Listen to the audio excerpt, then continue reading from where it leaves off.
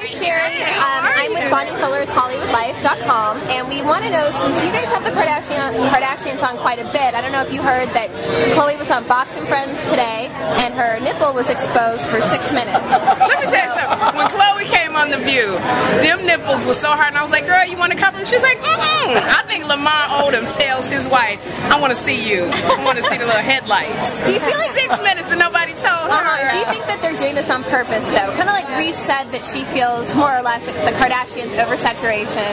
Do you feel that's the case? I don't feel oversaturation yet. I think they're cute and I like them and they make me smile. So I don't feel oversaturation. Last question. Do you think Anthony Weiner should resign? Yes, I do.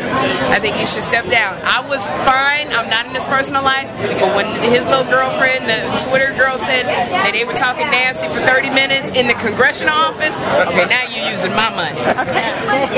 Got a question about the event. Are we good? Oh, I'm sorry. Wait.